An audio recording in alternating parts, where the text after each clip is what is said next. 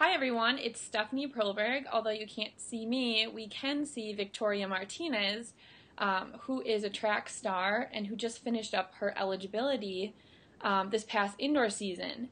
She went out with a bang by winning the mile, the 3K, and was the anchor for the winning distance medley relay in the NAIA championships. So she recently found out, unfortunately, that she has a stress fracture, so she's taking some time off. But she is studying to become a doctor of physical therapy, so she should be able to help herself recover super fast. So welcome, Victoria. Hi. So tell me a little bit about your injury. When do you think you'll be back up and running? I have multiple hairline fractures in my calcaneus of my foot, and it happened a week before one of the big races at Mount Sac. So I raced on it broken, and it happens to be my landing leg through the water jump. So definitely hurt a lot, but I got a PR out of it, so I was happy with the race. So I've been out for a month, and I've got another 2 months to go before I can start running again. Okay, wow. So you actually ran the steeple with a broken foot, essentially. Yeah. That's pretty hardcore. Congrats for getting a PR out of it, too. That's amazing. Yeah, thank you. So you already have been out for 1 month of not running. Mhm. You kind of have a good handle, I'm sure, of what it's going to be like for the upcoming months. So what kind of advice do you have for runners or any athlete that's going through an injury? I've definitely had my fair share of other injuries, and I've definitely learned that injuries can be a blessing in disguise. For me, it definitely forces me to take time off and allow my body to rest, which has ultimately made me stronger.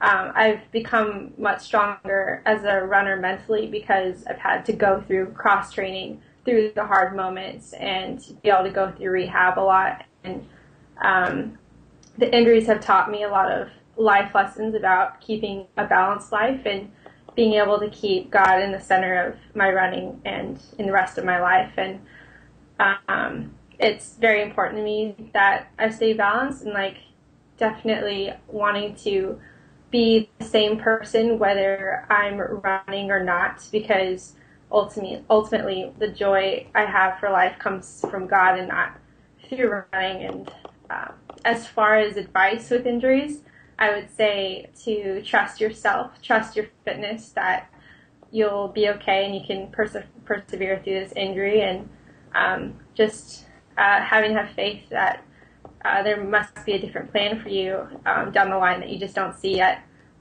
So That's really good advice because that usually is true. Things do happen for a reason. So hopefully those good things happen really quickly for you. yeah. But I'm glad you mentioned the mental strength that it takes to get through injuries, because it sounded like competing in 3 events at nationals is a feat of its own, and so I'm sure you needed a lot of mental toughness to even do that before the injury even happened. So you'll just be even more mentally tough. But Yeah. how did you prepare for the indoor meet where you had to tackle these 3 events? I have definitely thought about that last day of nationals of running 3 events for since I found out that I was going to compete for one more year. So I thought about it almost every day for 9 months, and definitely had pictured the goal in my head for that long. And just knowing that my coaches believed I could do it just gave me confidence that I could. And so we started doing little things like bumping up my mileage about 5 to 10 miles a week, or 5 to 10 more miles a week, which works very well with my body, and just running a little bit longer workouts and building up the endurance I would need to get there. And what definitely helped me most preparing for it was knowing that my team was counting on me to lead us to a national championship, and being able to bring that home was pretty awesome. And just I knew that I wanted it more than anybody out there for so long, and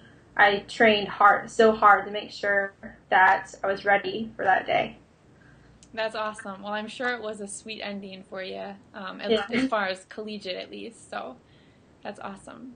Yeah. So out of those 3 events, or I know you do the steeple, so which event would you say is your own, or which one do you kind of like competing in the most? I would definitely say it's the mile for me. Okay. Um, I've won that one twice now, so it's kind of really cool. That was like my very first one. Uh, it's just like the race is like just long enough and short enough to play to all of my strengths, and I understand the dynamics of the race and how to race it, and I just really have a good time running that race. So That's awesome. That's a tough one. That and the 800 are pretty tough races. You got to race 80 to do yeah. both. That's awesome. So once you get healed up and you're ready to run again, what are some of your plans and goals? As long as I'm able to still do well in grad school, I think I'm going to compete for one more year. I might join a post-collegiate team with the goal being of running in the U.S. championships next year. Awesome. That would be really exciting to see you there. Yeah. Um, so what kind of interested me most about your story was that you were from the NAIA, and I was a Division III runner, and I know that Division III, Division II, and the NAIA don't get as much media publicity, but obviously you have the credentials that call for media attention. So can you tell me a little bit about why you chose to go to an NAIA school?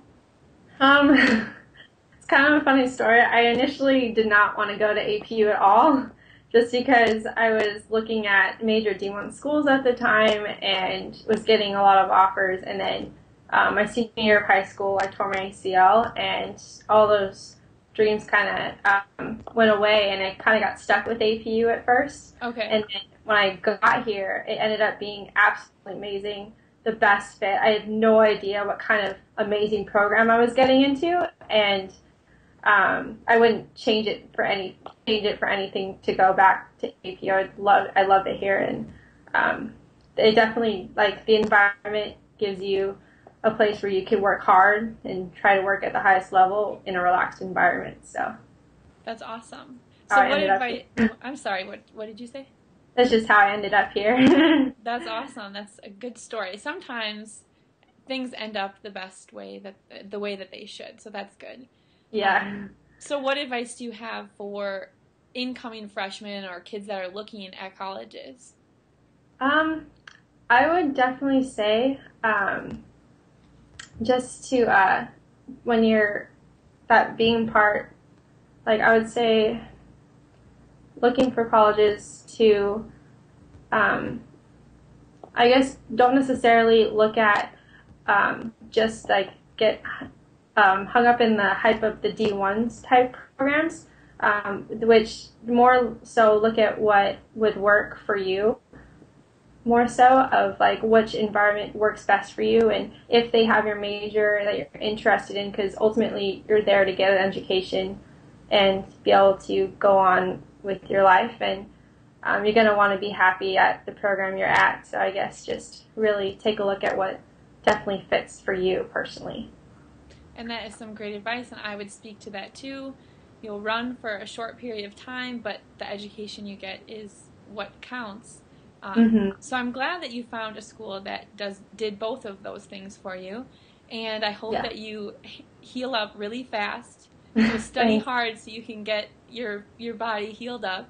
And hopefully we will see you next year in outdoor. And to everyone watching, make sure that you look for Victoria Martinez in the upcoming seasons, because I'm sure she's going to be running super fast. So thanks for talking with me, Victoria. Yeah, thank you.